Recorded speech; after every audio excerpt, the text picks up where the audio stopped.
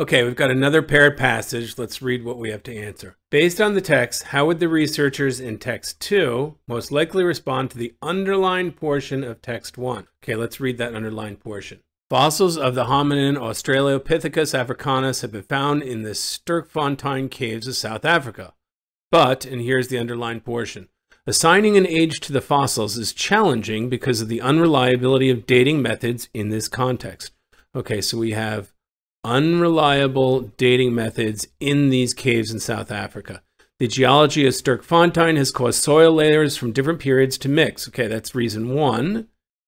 Soil mixes, impeding stratigraphic dating, and dates cannot be reliably imputed from those of nearby animal bones, since the bones may have been relocated by flooding. That's problem 2. Okay, so there's some problems dating these particular bones or fossils. Let's see text number 2.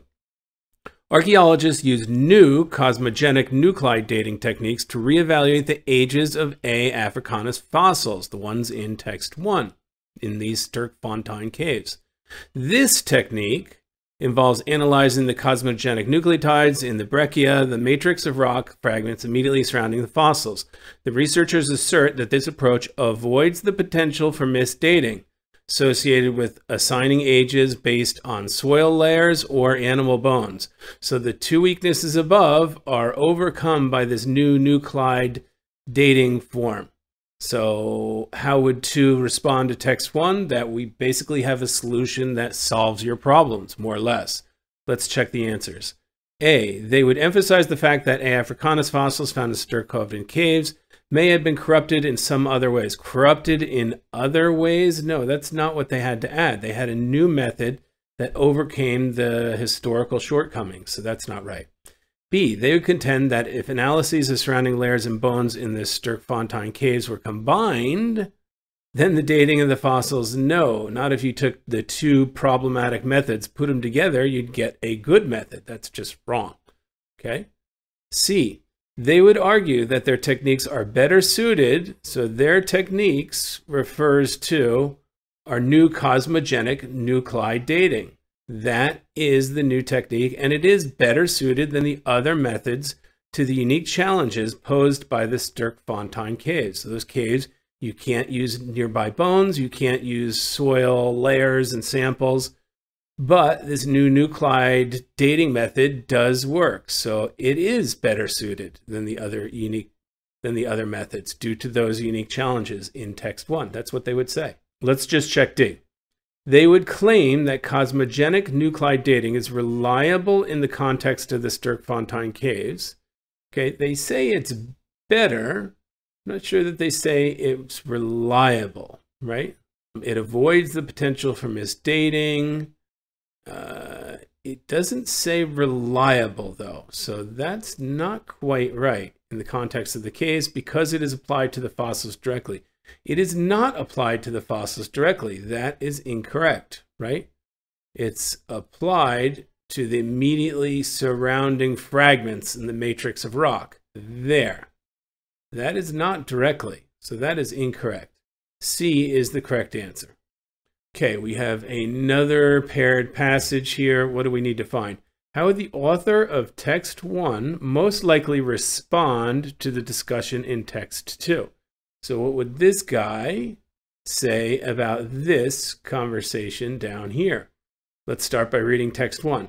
Films and television shows commonly include a long list of credits naming the people involved in a production. Credit sequences may not be exciting, but they generally ensure that everyone's contributions are duly acknowledged. So yeah, you ever seen the credits at the end of a movie? They just go on and on and on. Well, it's listing everybody who worked on that project, okay? Because they are highly standardized, film and television credits are also valuable to anyone researching the careers of pioneering cast and crew members who worked on in the mediums, okay? So it allows everyone to be accounted for more or less, and it's fairly standardized, I guess, okay? So text 2, video game scholars face a major challenge in the industry's failure to consistently credit the artists, designers, and other contributors involved in making video games. So video games, unlike a movie, don't have long scrolling credits. In other words, we don't know necessarily who worked on it as a result. Without a reliable record of which these people worked on which games, So without that record, questions about the medium's development can be difficult to answer, and the accomplishments of all but its best-known innovators can be difficult to trace. So in short, 2 says video games don't have the same credits, therefore they don't have the same sort of history of who worked on what. So how would the author of text 1 respond to text 2? Let's look at the different answer choices. A, by recommending that the scholars mentioned in text 2 consider employing the methods regularly used by film and television. No. So notice this might be tempting because it looks like the credits are useful from text 1, but would text 1 say, hey, text 2, you need to use this method of credits? So that's not it. And by the way, it's not the scholars that would use it anyway, so that's not the right object of the actual recommendation here, right? Employing that methods regularly used by film. There's nowhere it says you should do this. It does say the credits work very well for film. They don't have an equivalent set of credits for video games, so it's harder to trace. That is not, by the way, assuming that they're recommending anything, that they do something. So be careful about that. That might trap a lot of students into an appealing, what seems to be an appealing answer. That is not correct. Text 1 is not recommending that video game scholars or video games use the credits. B, by pointing out that credits have different intended purpose in film and television, no. We don't discuss the different purposes. The purpose seems to be consistent, allowing people who have worked on the project to have that, recorded. C, by suggesting the scholars mentioned in text 2 rely more heavily on credits as a source of information than on film. No, video games rely more on the credits than film or television. That's never mentioned. That's no reason to say that's true and correct. D, by observing that a widespread practice in film and television, yes, that's credits, largely prevents the kind of problem faced by the scholars mentioned in text 2. Yes, text 2, the problem is video game producers, whoever worked on those projects, don't get credit. That's the problem. No credit. Now, by observing that widespread practice of using credits as we do in film and television, we could avoid that problem of no credits. They're not recommending it. They're not saying they should do that. They're just observing that a widespread practice like that from film and television would prevent the problem in text 2 that video game contributors don't get credit for their work properly. D is the correct answer. Don't get caught for an answer like A. There's no recommendation of what to do in here. D is the better answer. Number 8. Based on the texts, how would Hull's team, text 2, most likely respond to the argument in the underlined portion of text 1? So how would this guy respond to the underlined portion there? Well, let's take a look. Let's see what text 1 in the underlined portion is saying. The Cretaceous-Paleogene KPG mass extinction event is usually attributed solely to an asteroid impact near Chicxulub, Mexico. So this is the death of the dinosaurs scenario, right? It doesn't say that, but that's basically what it is, right?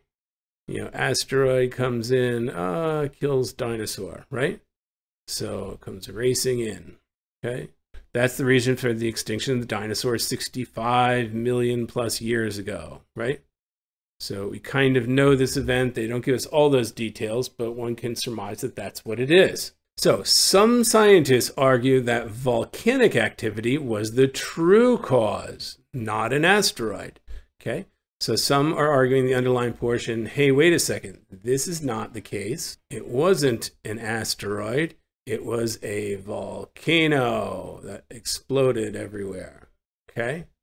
That's the underlined assessment. And it occurred relatively early in a long period of eruption of the Deccan Traps range that initially produced huge amounts of climate-altering gas, okay? So we could trace it to that as opposed to an asteroid. These dissenters note that other mass extinction events have coincided with large volcanic eruptions, while only the KPG event lines up with an asteroid strike, okay?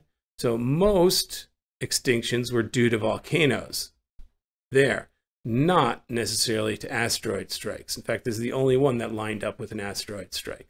Okay. Text 2. In 2020, Prince Hull and her colleagues analyzed ocean core samples and modeled climate changes around the KPG event. The team concluded that Deccan trap gases did affect global conditions prior to the event, but that climate returned to normal well before the extinctions began. That means the Deccan trap gases did not cause the extinction event. This says the volcano scenario, not the cause. That instead, they closely align with the Chicxulub impact, that is the extinction, the KPG event.